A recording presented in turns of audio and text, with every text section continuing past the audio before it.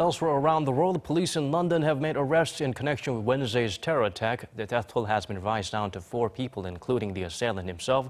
Roughly 40 people were injured, including 5 Korean nationals. Mok-yeon give us the updates.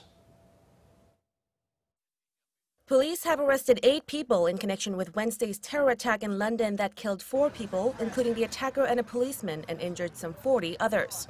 At a press conference early Thursday local time, Britain's top anti-terror officer Mark Rowley said police had arrested the suspects overnight in raids on 6 addresses across London. Rowley said previously that a fast-paced investigation was underway on the assumption that the attack was Islamic-related terrorism. He declined to give details on the identity of the suspect, but he did identify one of the civilians killed, 43-year-old teacher Aisha Fraid. At around 3 p.m. Wednesday afternoon local time, an attacker drove through dozens of pedestrians on Westminster Bridge and fatally stabbed a police officer who was guarding the parliamentary complex. The assailant died after he was shot by the police. In Korea, Seoul's foreign ministry confirmed that 5 Korean nationals, mostly in their 50s and 60s, were among the injured. They were jostled by the escaping crowd. 4 of them are set to return to Korea on Thursday, except for one woman who is being treated for a brain hemorrhage.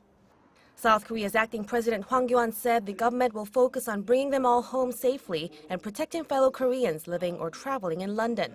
Seoul's foreign ministry condemned the attack. The government strongly condemns the brutal attack against civilians that happened on the streets near the Houses of Parliament in London on March 22nd. World leaders have also denounced the latest act of terror.